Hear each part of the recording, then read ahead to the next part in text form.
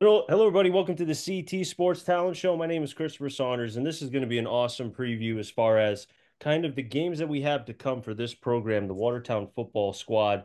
And I've got the Forgotten Five. There are six here because all of them contribute, obviously. This is the offensive line for the Watertown football team.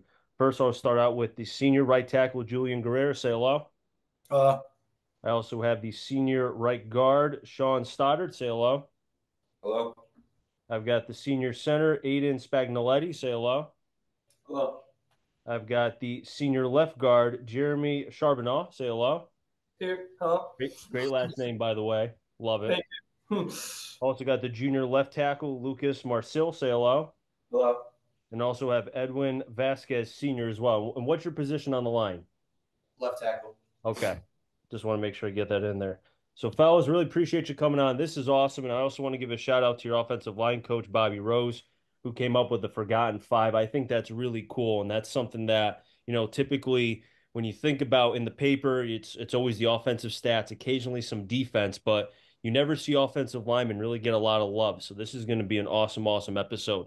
I'll start out with Julian first. Obviously, turning the page for the guys that are seniors, and that's the bulk of you, except for Lucas, right? You think about your first year, when you guys back in 21 or such, you guys were 7-4, 4-6. You go 5-5 last year in the regular season, then you make a run, and talking with Stank over the last couple years before what you guys did making the run that you did. I felt like you guys kept knocking on the door.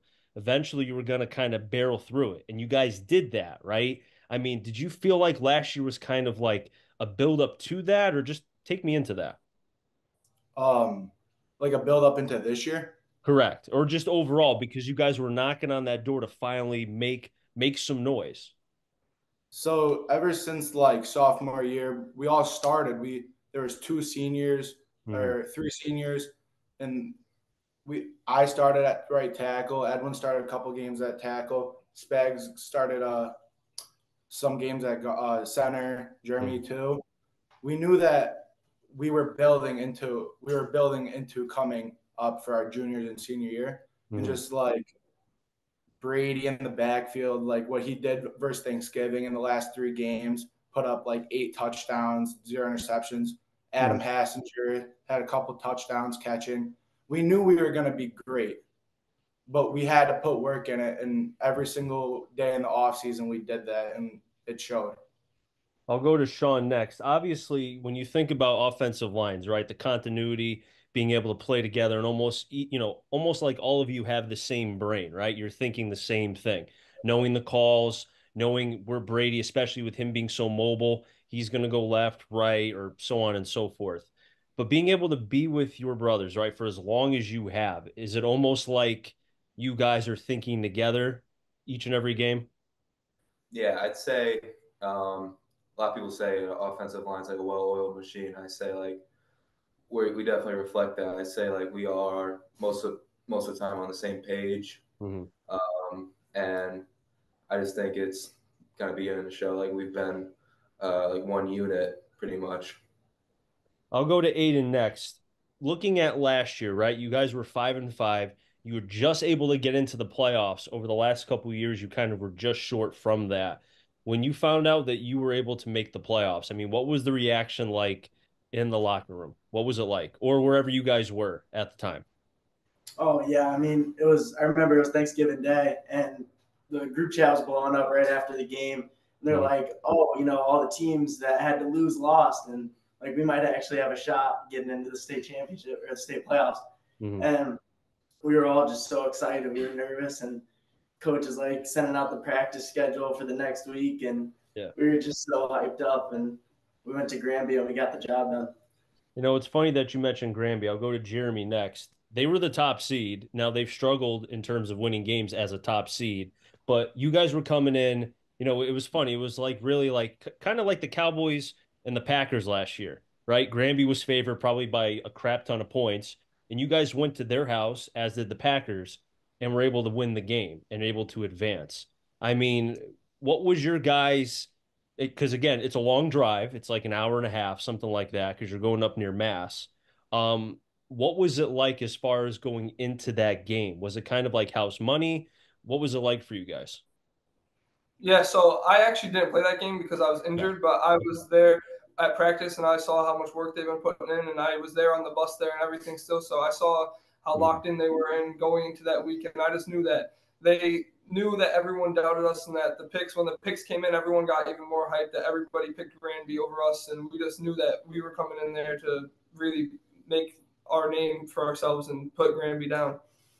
I'll go to Lucas next. The run that you guys had, right? I know just coming up short, half a yard short as far as being able to. And I agree with the play call that, by the way, going for it on that fourth down. I was saying it from the press box when we were calling the game. I think everybody from Watertown that came to the game or was listening was saying, you go for it, right? You probably have one of the best quarterbacks in the state. Obviously, you were that close. Go for it. Coming up that short, what was it like as far as with the off season? I mean, are you guys still thinking about that? Have you moved on? What's it been like? Nah, so definitely we use it as a lot of motivation. We put in a ton of work, Mhm. and we are obviously able to get our summer practices this year for the first time, like all summer. And it was just showing up every day and getting work in. I'll go to Edwin next. Speaking of the out of season practices, and I think it's awesome that you guys are able to have that because then it allows teams to be able to build more. Obviously, the young guys are able to kind of come through and know what it's like. Obviously, this year you guys, instead of being the hunted, you're the hunters, right? Or the hunters, you're the hunted. Kind of have to reverse that. So having the target on your guys' back, you guys took care of business in week one. It's not going to get any easier when you're playing the Ansonias, the Naugatucks, the Holy Cross later on. Those games will be on the radio. Looking forward to that. Um, how did the team respond knowing that the philosophy and the mindset's a little different than past years?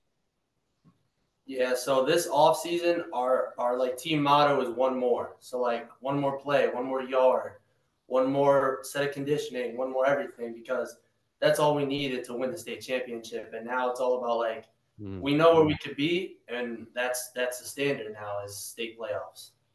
I'll go to Julian next. The standard, obviously, that Edwin just mentioned, is it heightened a little bit more? Was it already high to begin with? Because I know, living in Watertown for years, football is obviously one of the, there's soccer, there's softball. I know baseball is very, very good as well, but football is right up there as well. And I know it's held to a high pedestal. So, what was it like as far as last year coming up short and then knowing that, okay, let's kind of get the job done now? Because I'm sure there's been conversations about that too.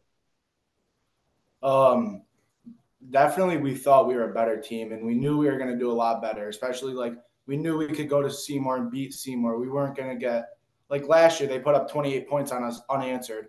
Mm-hmm. There was a break in between and because there was lightning. And I said after we scored 13 points unanswered, it was a 28-13. But after that break, we just looked like such a better team after that. I thought like something in our brain switched. Like we knew we had to play better. And ever since then, we knew we could play with Ansonia. We knew we could play with Naugatuck, Mm-hmm. and Holy Cross, especially after that 1 point loss too. They lost players and we didn't, and our players I think are better than their players, and I think we could go play Ansonia and Naugatuck and go beat them at their own places this year. I'll Definitely. go to Sean next to kind of piggyback off what Julian just said, right? I mean, to kind of, with you guys moving up, right? You're not in double S, you're in M now, so a little bit tougher competition. You want to get off to a strong start, not have to kind of get yourself out of the hole, right? As you guys did previously in last year and being in double S. If you want to have aspirations of winning a title, you've got to beat the Holy Crosses, the Naugatucks, the Ansonias, right? Because that kind of is a precursor of what you're going to see. Because Class M, I don't know if you guys have looked, you probably have. North Haven and Hand, and I could go on and on and on. It's a gauntlet. So, not to look too far ahead because you still got to take care of business the week of the games. But are you guys kind of chomping at the bit to kind of maybe shut some of the people up that are saying, yeah, we want to put Watertown as one of the best teams, but they haven't beaten Ansonia. They haven't beaten Naugatuck. They lost the Holy Cross by one. Does that make sense?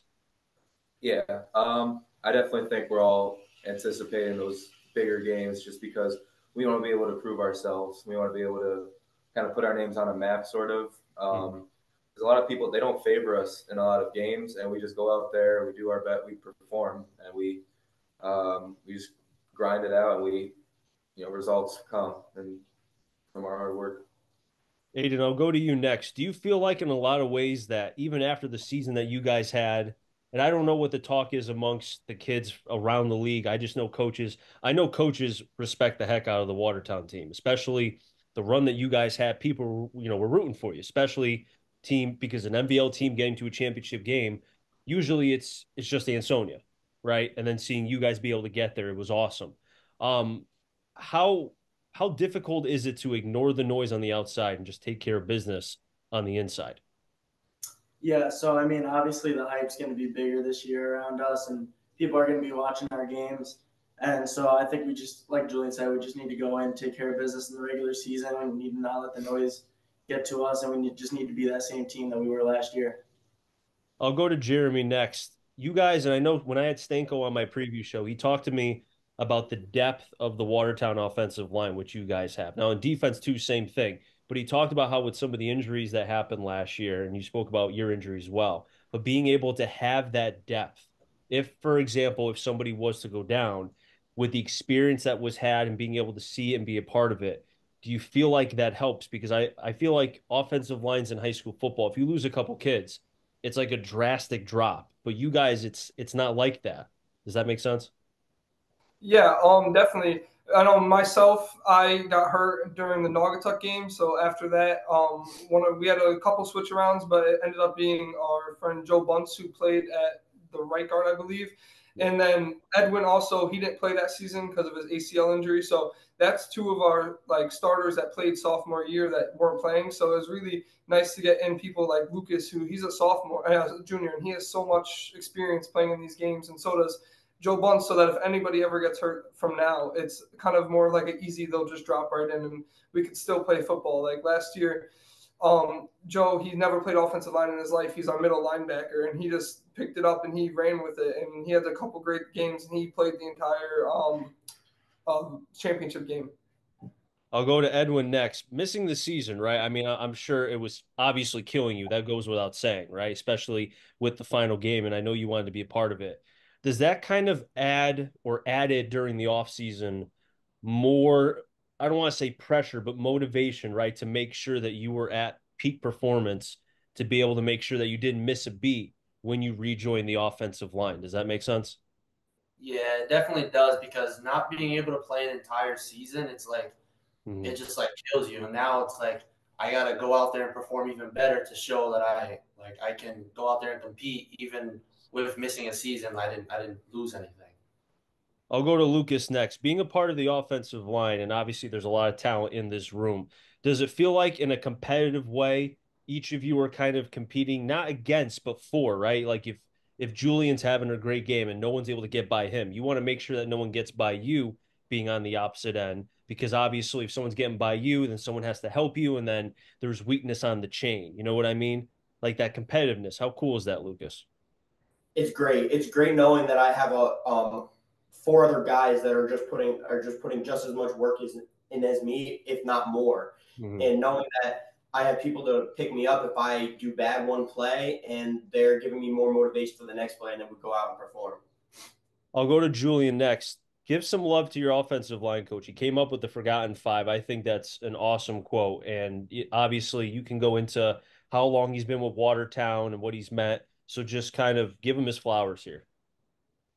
Bobby Rose. I've known that guy since I don't know, maybe I was like 8 years old. And when I was a freshman and I was playing with my brother, he was out for the first couple games, but our center, he was like he was hurt, but like he was like getting back into it. Mm-hmm. And it was at our banquet or a fundraiser that he came up to me and he goes, "Julian, you're gonna come down with the varsity team," and it just like shook me up a little bit. I was a freshman. I was like I wasn't expecting that. Mm-hmm. And then we went out versus Waterbury Career, and he wasn't 100%. And I got to start that game, and it was just like I just give all my props to Bobby. I always text him. He's just one of my boys. I think he's not even my coach. He's one of my boys. So I praise Bobby a lot. I'll go to Sean next. Now I know you have another guy who originally was the head coach of St. Paul and now has come back home. Take me into, having Joe Cianciola back, right? I mean, he played for Watertown, went to Springfield. He's a Watertown guy. His dad played for Watertown. How cool is that to have him back, after what you guys were able to accomplish last year?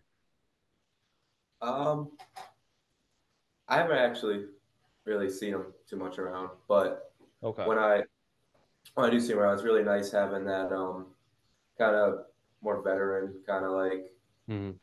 his mentality. I guess I don't know if that makes sense, but No, it it does. No, it makes sense. I get yeah, what you're saying there. like I'll go to he's oh, pretty much what I'm trying to say. Yeah. No, I got you. I'll go to Aiden next. Looking into now week two, right? Obviously, it's the week before Ansonia. Obviously, you guys are juiced up for that game, but you got to take care of business and who you're playing in week two. What's the mindset as you're going into this week? Our mindset this week is just focus on this game, like just take it 1 week at a time. Like Coach Stank always says, we got to go 1-0 every week. So Mhm. that's just our goal this week. And, if we have a good performance this week, we're just going to hope to carry that on against Ansonia and Naugatuck. I'll go to Jeremy next. What is being able to not just protect Gamby, but being able to see the kid play? I mean, his progression every year has been like up and up and up, right? I mean, it's like like basically what can't this kid do, right? I mean, you think about the quarterback, size, arm, speed, the whole nine, brain, and everything. What's it like being able to have a teammate like him, but also someone that is, let's be honest, and thankful he's on your team and not on somebody else's? Oh, I'm definitely thankful that he's on our team. There's definitely a lot of plays, like even Justin Seymour, where we had our protection and we all kick stepped, and there was no one. Some people were open, but it was a risky throw, and I just remember him. He tucked it in and he took it all the way to the house. He's such a good quarterback in that way, where he sees the whole field. And we had another play. It was just a simple play, and everyone we put a hat on a hat, and he just really he runs his legs, and you're not going to tackle him through an arm tackle. So he's just a really good team leader as well. He always guides us. He helps the offensive line. He loves us. He knows that he gives us appreciation, like he always talks about us and says that we help him a lot. So we really just appreciate him and what he does for us. I'll go to Lucas next. Now, this Watertown team is unlike a lot of teams. Naugatuck graduated a lot, and Sonia graduated a lot. Holy Cross returned a good amount. A couple kids went prep, but for the most part, they returned their quarterback and the now sophomore wide receiver Graves and so on. But you guys returned almost everybody. A couple kids graduated, but still the core is still there. So being able to have that, I mean, does it feel like in a lot of ways that it's like now you're just continuing last year and not having to wait for the younger kids to, or in the case of playing, being able to kind of get things in step? Does that make sense? Yeah, it definitely does. Having them when I was a freshman and them sophomores, it was great. They taught me so much, Mhm. and that's honestly where I learned most of my things is from them. Not even like a ton of our coaches. They were great, but I would just try and repeat what they were doing, Mhm. and that helped me learn a ton. And I think that's what I'm just going to keep going for the rest of my years is just try and help out younger guys as much as I can, just like how they did to me. I'll go to Edwin next. Now, obviously, Watertown is not talked about in the same light as the Naugatucks, the Ansonias. In terms of coverage, again, like, let's be honest, it sways that way. People are going to go there. Watertown, for whatever reason, maybe doesn't get, I don't want to say coverage because I know the Rep Am does as best as they can. But in terms of, I guess, the national media here in the state of Connecticut, or whatever you want to call it, people don't think of Watertown, they're not going to go there. Do you feel like you guys as a group being seniors, I know you're a junior, Lucas, and you're going to maybe help this as well, trying to put Watertown back on the map as they were back in the 70s and the 80s and even the 90s too when they were making a lot of noise? Yeah, so I think that a big part of like obviously the postseason, a lot of people were counting us out, not saying we are going to win, and we just showed them that we can hang with these big teams, and even in playoffs, we can hang with all these other teams from far away in the state, and Mm. that's also we're continuing that this year, just like you said, putting Watertown on the map to so that like people know like, hey, these guys they know what they're doing, they can hang. I'll go to Julian next. Putting Watertown on the map, I mean, does that, because I want to carry on to that. And that, if anybody else wants to answer besides Julian here, you can after Julian's done. how much does it mean to you? I know if the other guys will answer, they can speak to their part. But for you, Julian, how much does it mean? Because your brother played for Watertown. Obviously, you guys live in Watertown and the whole nine. That being able to get this program to a championship and win it. Obviously, winning a championship is awesome, but being able to say Watertown championship, how much does that mean to you? It means a lot, especially with my like brother. There's always been a competition between us for 4 years apart. We Yeah. always, whenever he's home, it's always I'm better, you're better. Right. But he's always helped me too. And just for me, like in the whole line, all Watertown, putting Watertown on the map was a great thing. It gave us great exposure, and just like look when we played Joe Barlow in the playoffs, and we looked into the crowd. We saw all those alumni that were there from Olden Gate, the '86 team that won the state championship. We thought like, wow, we could do this when we're older, watching other kids. Maybe put the rails for Watertown Pop Warner, get more kids to come play, and make this just group even bigger and better than it is right now. Mm-hmm. Anybody else want to carry on to that? Yeah, I'll carry on too. So, but another thing is that like we have all of us were born in Watertown, and we have like a deep Watertown history. Like all of our families are like Watertown. So like my family, my freshman year, I only joined my half year of football, so we were never a big football family. But now, I mean, they're right with everybody else's parents. Like we're all into it. All of our parents get along, and it's just like a really big group of senior parents that like all like each other and stuff like that. And another thing, going off what Julian was saying about um us what was I trying to say? Sorry, I just blanked. I don't know. No, no, you're good. Don't worry about it. You're good. But yeah, just again, deep Watertown history. We're all from Mm. Watertown. We play for Watertown and putting Watertown on the map and again paving the way for Pop Warner kids. Like our freshman group this year was like nothing we've seen in the past 2 years. Like that's way bigger. I feel like people when they're at our like middle school, they like, oh, I'm going to Caner. We have a couple schools that they could go to that are in our region, but a lot of kids go to Watertown just to play football. So, Jeremy, you mentioned how you joined football late. So, amongst your family, who gets the most hyped as far as when they're watching the games? Like, who gets juiced up amongst your family? Definitely my dad. He's been at I'm pretty sure every single one of my games, even the games I didn't play in cheering on Watertown. He's always standing in the stands right next to everybody else. He's cheering. My mom obviously loves it, but he's really just all for Watertown. That's very cool. That's awesome to hear as far as the family. I knew obviously, Watertown, even though it's a small town, I call it H2O town because Watertown. But you guys, the family, when it comes to whatever sport it is, it's always for the kids, for the program, regardless if it's a struggling time or a very, successful time, that the parents are going to do the best they can. And obviously the kids, their sons or daughters, do see that. One more question I'll have for Sean, Aiden, and Lucas as well as Edwin as well. First, I'll go to Sean. Um, what would you say for yourself as far as the growth of this offensive line? Do you feel like that this offensive line is still not done growing yet? Is there still more to be had? I know the pancake blocks and everything else you guys do is awesome. And obviously the protecting of Gamby and he's not getting touched much. Is there still growth to be had with this offensive line?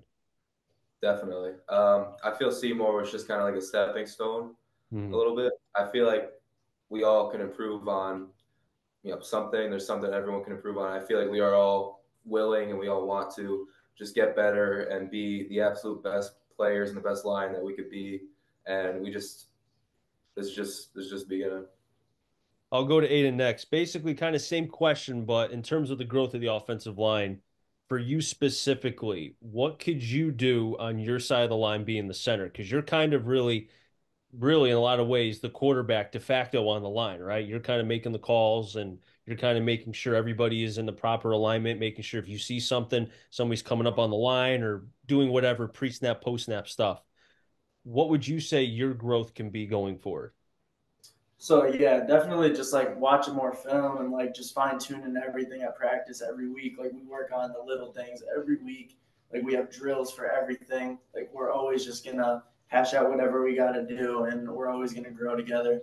And we just got like such good chemistry that, we could just grow together. I'll go to Lucas next. Was there a moment last year or maybe even in the Seymour game or what was the one game where somebody on the line, anybody amongst here who had a great block or whatever it was, and you got really hyped after the play. Is there anyone in particular amongst the line, Lucas, that you could name? I mean, any pancake block, any block that someone's driving them downfield, anything that someone's barely moving, it just gets everyone so hyped. Any block that there's such a big hole that Brady or Noah or Cavallo could run right through, and it's a big touchdown gain, it gets everyone so hyped. Was there anyone in particular? Any one or is it just all kind of grouped in? Yeah, I can't think of one. I think it's everyone just grouped in. Okay. That's a good answer. You should be a politician. Good for you. So I'll go to Edwin. Last question for you. You're going to wrap it up here. Obviously, with being, with the seniors and such, I know Lucas being the only junior here, not to make it seem like, things are winding down, but your high school careers are winding down, right? I mean, it's the last first game, last out of season, off season practice, the whole nine. So how difficult is it to kind of keep that in mind, knowing that I want to enjoy this, but also you're competing because there's a mission is to get back to wherever the games are going to be, hopefully in the championship and being able to win a title. So how difficult is that? Yeah, it's definitely in the back of our mind. And, me personally, I think about it all the time. Like, last first game, last scrimmage, last all that stuff. And it's definitely in the back of my mind. But I just think about it as, I got to go into this game, do what I got to do, and just make sure that, like, when I leave this field, I could say that I left it all out there and did all I could do. Great answer, LU. So Julian, Sean, Aiden, Jeremy, Lucas, Edwin, really appreciate you all coming on. The Forgotten Five, I'll say Forgotten Six because I'll add the extra lineman in there too. Why not? Really appreciate you guys coming on. Looking forward to seeing you guys next week against Ansonia. It's on Thursday. That's going to be a great game. Good luck in your game this week, and I'll be seeing you guys pretty soon. Thank you so much. Always, I'll wrap things up in the CT Sports Talent Show. Next time, stay safe. Remember, CT stands for Connecticut Talent. Enjoy and find them all. Enjoy the show, everybody, and be well.